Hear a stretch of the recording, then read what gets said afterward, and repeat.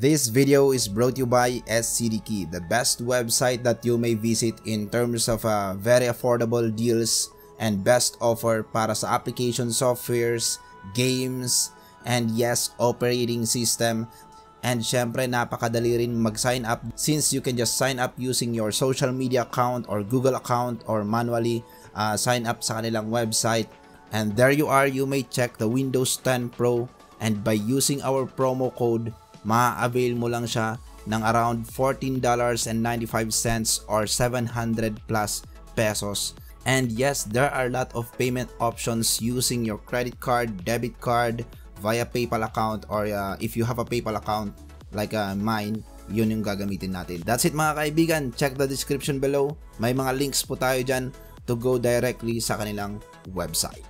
Welcome sa ating channel mga kaibigan, at andito tayo ngayon para sa isang comparison between the Asus B450M Pro Gaming at saka MSI B450 Tomahawk. Isishare ko lang naman ngayon mga kaibigan ang aking findings for the past few weeks or I think almost 1 month, and yan is about this Asus B450M Pro Gaming having a better VRM thermals compared to this B450 Tomahawk. So yun, medyo mapapataas yung kilay natin mga kaibigan kasi for almost 2 years yata, ayun, naipakita natin dito sa ating channel that the B450 Tomahawk is featured with a lot of PC builds, with a lot of testing, overclocking, and sobrang dami ng patunay na this is a good motherboard. Pero ayun, nakita din natin mga kaibigan recently sa ating mga videos or some posts sa aking Facebook page that this B450M Pro Gaming motherboard got a lower thermals compared to this Tomahawk. So medyo nakakapagtaka kasi pagdating sa CPU side or software gathered data, mas maganda yung kanyang thermals. Aalamin natin ngayon mga kaibigan kung same din ba ang maging output natin pagdating sa hardware.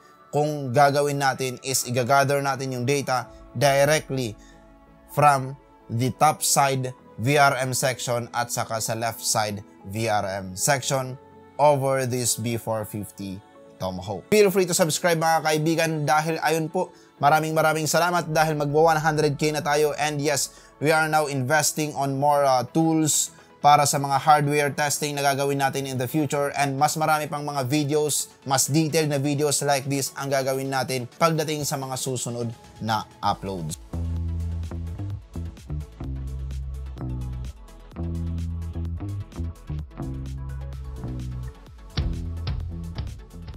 Okay, so sisimulan natin with this B450 Tomahawk. Alam ko medyo mapapaisip din kayo na di ba yan na yung pinakamagandang motherboard, it's recommended by all groups, other international reviewers already considered or declared that this is the best motherboard or coolest motherboard in terms of VRM thermals. Well, yes, it's true na ito is a napakagandang motherboard, pero it's just sad to say na wala silang naisama na B450M Pro Gaming dahil nga in terms of datasheet, in terms of spec sheet, this motherboard is not actually the better motherboard. Actually, ang ginawa po natin mga kaibigan just to have more accurate understanding pagdating sa comparison na to is we go up to the point na talagang pinull out ko yung datasheet ng bawat components ng bawat motherboard na meron tayo. And yes, that is the reason na kung bakit ko naintindihan na tama yung visual inspection review na pinakita na ng mga ibang nag-review ng motherboard na to. Kasi nga, pagdating talaga sa kanyang datasheet, mas mataas yung thermals na output ng ating mga components na naka-install. Pero, it's just too sad that R&Ds of motherboard company are not releasing the schematic diagram. Kung meron lang sanang schematic diagram mga kaibigan, we have a better understanding kung how is the implementation of the VRM. Yun is hindi ko na masisisi mga kaibigan kung bakit yung ibang naggagawa ng mga international electronic review ng mga motherboards, minsan may partly na hindi nila mai-state or hindi nila ma-discuss pagdating sa review kasi nga hindi mo talaga masasabi ang motherboard is better over the other in terms of electronic if you don't have the schematic diagram. And with that being said, that is the reason kung bakit ako naging curious with this motherboard. Kasi bakit pagdating sa CPU thermals, mas mababa dito over this Tomahawk. So, syempre, nag-iisip ako na there's an impact talaga, which is tama naman. We have already discussed that before, na relative yung VRM design pagdating sa thermals or performance ng ating CPU. And dahil nga medyo hindi ka panipaniwala dahil sa datasheet niya or sa spec sheet ng kanyang mga SMD components, mas tagilid naman tong motherboard na to. Ang ginawa na natin ngayon mga kaibigan is we invested again pagdating sa mga tools. So it's not for me to resume sa pagre-repair dahil sira na talaga yung isang mata ko dahil sa kakasilip ng mga magnifying glass before. Kaya never ko nang binalak talaga na bumalik pa sa board level repair. Pero nag-invest ako just for this kind of testing.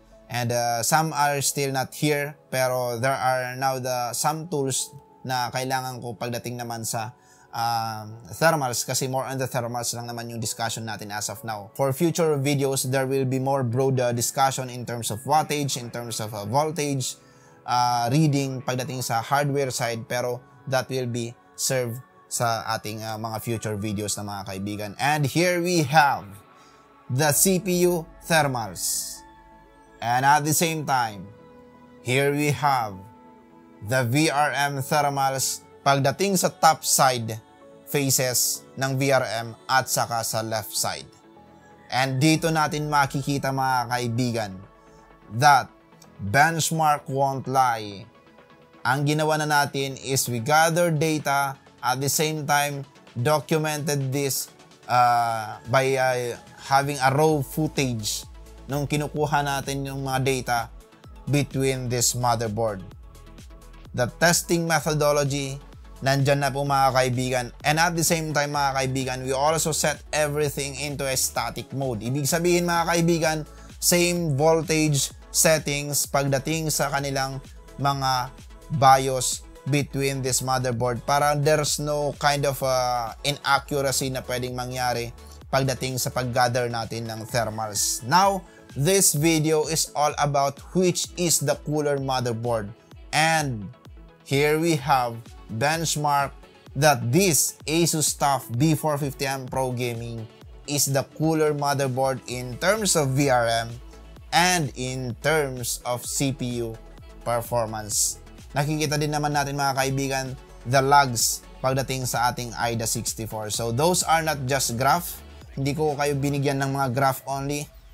Ang ipinakita ko na sa inyo mga kaibigan is yung mismong lags para at least, ayan, kitang-kita. Kasi ang hirap talaga patunayan na this is better over this. Kasi spec sheet and it's for years na pinapaniwalaan natin na Tomahawk is the best pagdating sa ganyang benchmark sa B450 lineup.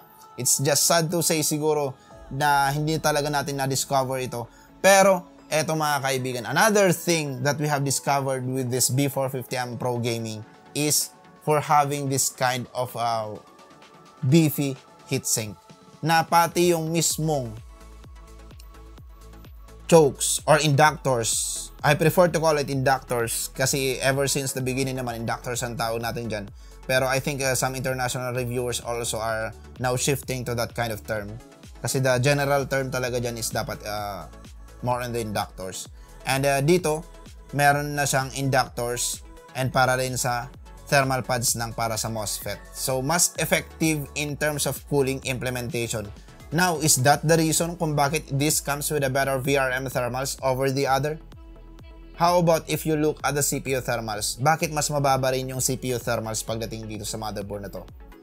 Kung mas mababa lang yung VRM niya because of this kind of heatsink, dapat sana if not the same is lower yung CPU thermals pagdating sa Tomahawk. Pero it's still relative. So ibig sabihin this really comes with a good implementation or design pagdating sa VRM. Kasi when you look closely din naman, it comes with more chokes or more inductors and more filter capacitors. Pero that is not the way how to judge a better VRM over the other. Kasi nga maraming mga ginagawa mga company or mga manufacturers regarding those kind of parts na visually nakikita natin na mas minsan pinapaganda pero some are not really helpful pagdating dun sa mismong design. Well, I'm not that good to judge in terms of that kind of visual inspection, kaya we will not discuss about that.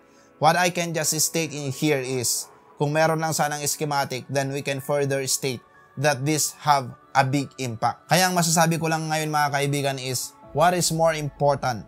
The real world benchmark. Kumbaga kung ano yung nagiging final outcome ng kanilang mga design towards the component na CPU. At the same time, the thermal for the whole package ng motherboard. Kasi in the end of the day naman mga kaibigan, ang pinaka-importante talaga is yung kanyang impact pagdating sa ating real world performance. So syempre, kung mas okay yung thermals niya, mas okay yung kanyang CPU temperature, then we have a higher chance to have also a better boost in terms of CPU. And that is the reason kung bakit natin pinag-uusapan ang VRM para sa ating mga kasamahan dyan na bibili pa lang ng kanilang mga PC build or mag-a-avail pa lang ng kanilang mga motherboard processor bundles. Hindi ko sinasabi dito mga kaibigan that Tomahawk is not a good motherboard, pero I'm just stating in here that B450M Pro Gaming Asus is also a very good motherboard that can go on par with Tomahawk, if not better. Pero with the review na nakita natin, with the findings na nakuha natin mga kaibigan, I may now state that this B450M Pro Gaming is the better motherboard in terms of thermal so far sa lahat ng na-testing natin. Kasi baka mamaya mga kaibigan, meron pang mga nakatago dyan ng mga B450 na hindi pa na-review ng iba or hindi rin natin nakilatis pa. And pag ni-review natin is mas maganda pala yung kanyang cooling performance in terms of VRM. So ayun mga kaibigan, it's not yet to judge it finally, pero so far halos lahat na yata ng mga B450 motherboard are reviewed na sa ating market dahil palabas na rin naman ng B550. Kaya this video is tinawag ko na lang na better late than never. At least you will have an idea, baka magro-roll pa kasi ang B450 for most likely 1 year or 2 sa ating market dahil na nga napakamahal ng B550 chipset motherboards. Alright, so that's it mga kaibigan. Feel free to subscribe and keep posted for more videos like this.